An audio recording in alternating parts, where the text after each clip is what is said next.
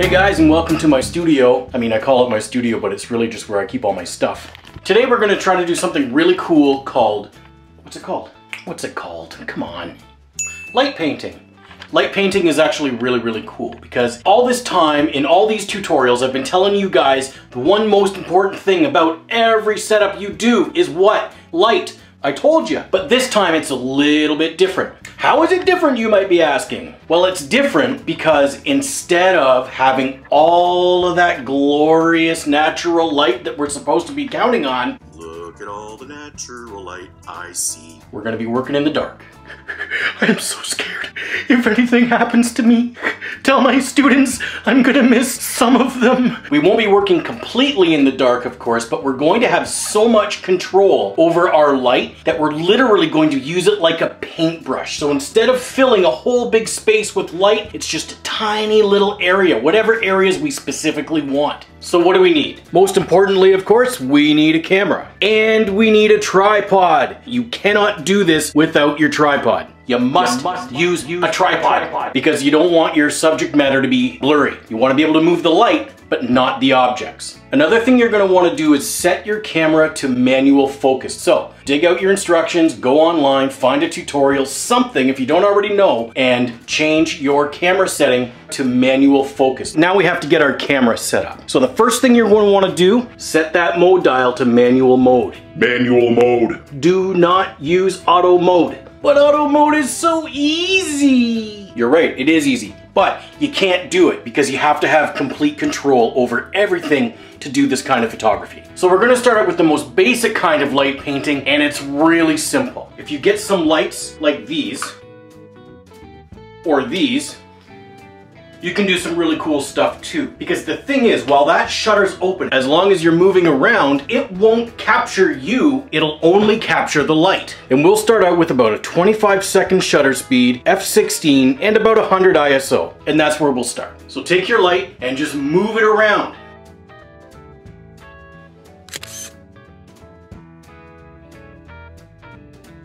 And these guys are little finger lights, so do the same thing.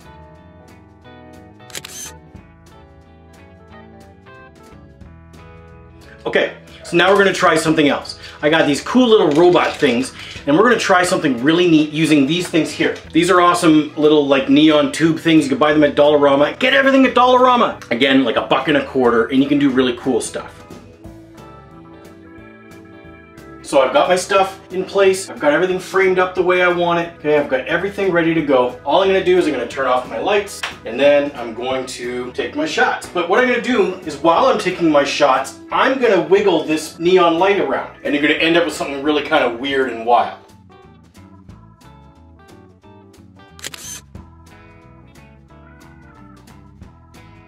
I'm gonna do it a little shorter duration of time. And I'm gonna try something else.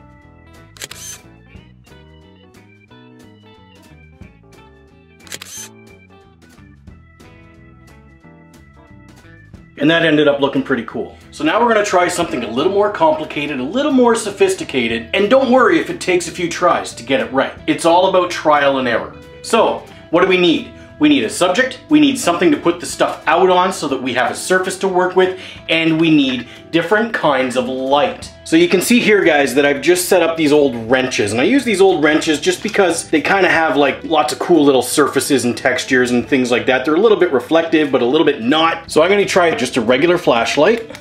By the way, you can get this kind of stuff for like $2 a piece or something like that. You don't have to spend a whole lot of money. And I'm gonna use one of these. This is a cool little thing. It's a cube light, and it's really neat, and it goes up to like 9 different brightness settings and so on. And this is really cool because, first of all, it's rechargeable, and it comes with a bunch of little cool filters and things. They are about 40 bucks. You can buy them on Amazon, but they're really cool and really handy. So in our settings, we're gonna have a 15-second shutter speed, aperture at around 16, and our ISO is gonna be 100. So the first thing I'm gonna do is I'm going to use this guy right here. So I'm all focused up. I'm gonna turn off my lights. I'm gonna hit the shutter button. I've got 15 seconds to move my light around. Let's see what happens.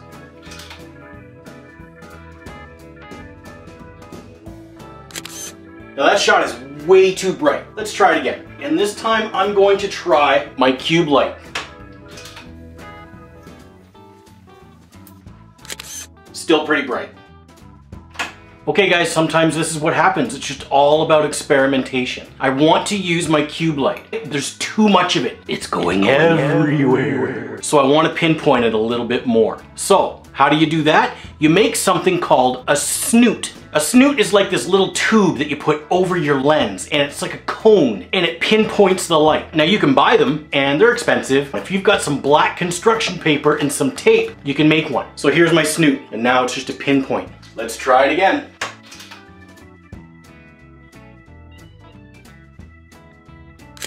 Now we're cooking. Now things are really starting to look up. Let's try one more. I'm just making sure we're covering all of the areas that we want.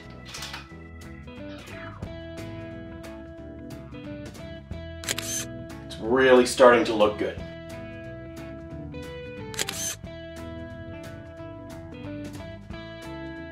So you just keep trying, you keep experimenting, play with your light, play with the volume of light, try making a snoot and create those little pinpoints. And make sure you try different shutter speeds. You'll get it. But it does take time, it does take patience, and it takes experimentation. Go to the dollar store, grab some stuff from the classroom if you're taking this in the class, grab the things around your house. There's no shortage of ideas. It's all up here. So have fun, and I can't wait to see what you got.